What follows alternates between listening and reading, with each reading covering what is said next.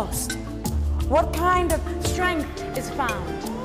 If humanity is the cause, then the beating heart has to be the sound of the emerging race of men. And from a father's closet, what does a son borrow? And will this garment be enough to clothe him tomorrow? Will it close the holes in his chest when he feels hollow?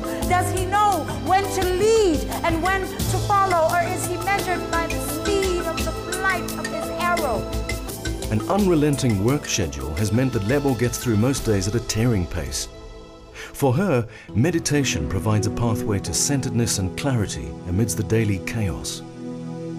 Meditation just, it helps me to get another perspective on who I am. You know, I sometimes look at my diary and I start to feel like, oh, I'm this diary. I'm this person that's just moving, you know, through these different hours, through these different days. And, you know, you look back on a week and I look back on my week and I can't remember what's happened, you know.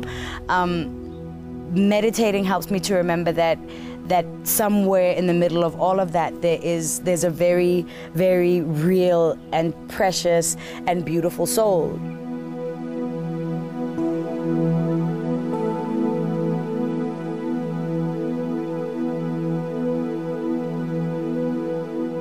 Many faiths hold that by spending a few minutes each day reveling in the deep silence of the self, we open the doorway to becoming peace itself.